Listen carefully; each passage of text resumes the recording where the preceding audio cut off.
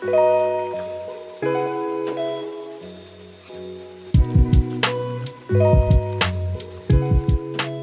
everyone, welcome back to Lavendaire. It's Aileen. Today I'm going to show you how I made this DIY vision board for 2019. I got the inspo from my friend Xu. She made this about a year ago, and when I first saw hers, I was like, wow, that is super cute. So I thought I would take a stab at it. I don't usually do DIYs, but this one is simple enough and looks cute enough for the minimal work that goes into it. By the way, yes, I did cut my hair. Let me do a little head twirl for you just so you can see. I went darker. It still has a little purple tint, but I just felt like doing something new for the new year. Let me know if you like it down below or if you like the lighter colors. I don't know, I just feel like this is easier maintenance for me this year. I'm just gonna let my scalp rest a bit because bleaching for like over 5 years, yeah, it kind of dries it out and everything. Anyway, back to vision boards. So if you don't know what a vision board is, it's essentially a board of visuals and sometimes text that inspire you, that represent what you want in your ideal life. And I've been making vision boards almost every year for the past 5 or 6 years, I would say. I've made both digital and physical vision boards, but I feel like the physical vision boards have more of an effect on you. The point of having a vision board is you want to look at it as much as possible, preferably every single day, because you want to ingrain those images into your mind so that you subconsciously attract those things into your reality through the law of attraction. So I'll post a playlist of more law of attraction manifesting type videos down below. So without further ado, let's get into it. To make this DIY, you'll need cutting pliers, clothespins, nails or hooks to hang up your board, and of course, a wire grid panel. Urban Outfitters sells a wire wall grid for about $100, but for this DIY, we're going with this panel you could find at Home Depot for about $10. It comes in a pretty large size, so you can really cut it to the size of your liking. This panel was too big to fit in my car, so Wilson helped me cut it in half to make it fit.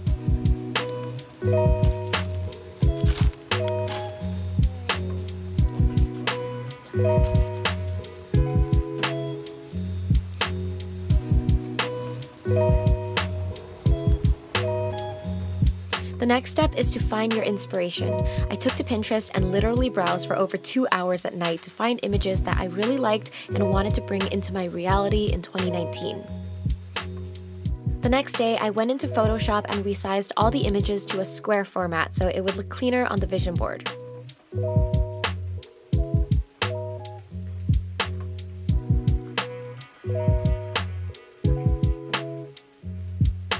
Then I printed them out and started cutting away.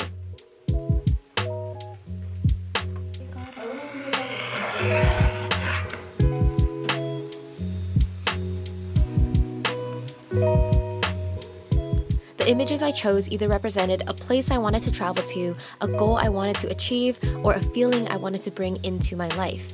In general, I want to eat healthier and eat more colorful, whole foods, do more yoga and be able to do a tripod headstand, travel more, spend more time with family, be rooted in my unique light, and live a beautiful and joyful life. Now, taking the pliers, I'm trimming off the excess of the grid, making sure the size is right and nothing is poking out. Be careful on this step as the ends of the grids could be pretty sharp. Then I'm just cutting off the paper packaging. This was pretty tedious. I felt like I was snipping like those dim sum ladies that snip your buns. Does anyone know what I'm talking about? They just snip, snip, snip. I related to those ladies at this moment.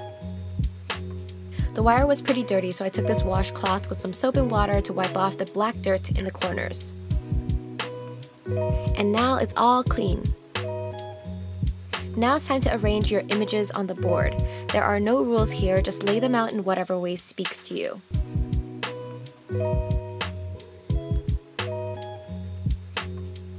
Once you've decided, you can start to clip the images onto the board.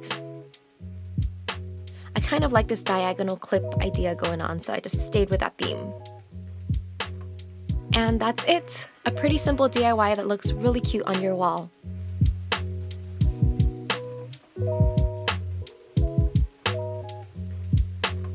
For now, I'm resting it on my desk until I decide where to hang it up. I'm actually moving soon, so I'm gonna wait until we get everything settled in to be able to finish this.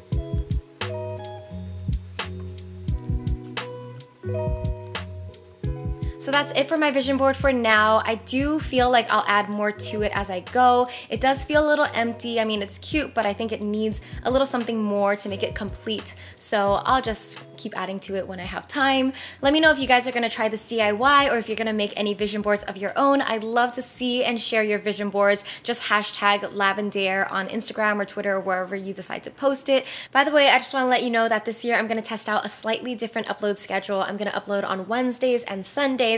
It's still gonna be mornings around 6 a.m. PST, but Sunday, just because I think more people log on the weekends, and Sunday's a good time to like do self-care, reflect, and work on yourself. So yeah. Lastly, I got some questions on the last video on why we're moving out of this apartment. So although I love this apartment, I love the setup, it was so fun to live here, we are moving out about next week because this apartment is on a main street and it's just so loud. I don't know if you guys have noticed this year, but there's just been so many like car traffic noises in the background, and as I film, I have to stop like every minute or even less than a minute because there's always a car like zooming by, fire trucks, beeping. It's just like, I don't know if you can hear it right now.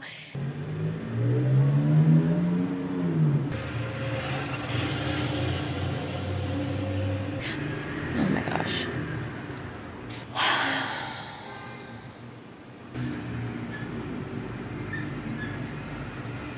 It's just pretty loud here, and although like it's been super fun to live in a very convenient location, we're ready to move to a quieter suburb area. I'm actually just moving back home because next year I'm gonna travel a lot more. That's the other reason we're gonna move back home. Both me and Wilson will move to my mom's house where I was before this because I wanna do a lot more traveling this year, and it just doesn't make sense financially to pay for an apartment when I'm not gonna be there half the time. And at home, I have my own office, my own space. I have everything I need. It's pretty comfortable. It's actually closer to Wilson's work, so it works out for everybody. The only reason we came to this apartment was because I wanted to live closer to the city, and I got my experience. I got the annoying traffic in my videos, and I'm just ready to move on to the next chapter. Anyway, let me know if you guys are interested on seeing videos about like moving out, traveling, or just vlogs like that. I'm not sure if you guys really like vlogs, but just let me know down below because I want to try to do the vlogs, but still in a way that is helpful, that has like lessons I can share. So I put a lot of new travel destinations on my vision board this year. I have the freedom to travel and work from anywhere around the world. So this year I'm gonna do my best to make it happen, and I'll take you guys along with me. All right, love you all so much. Bye.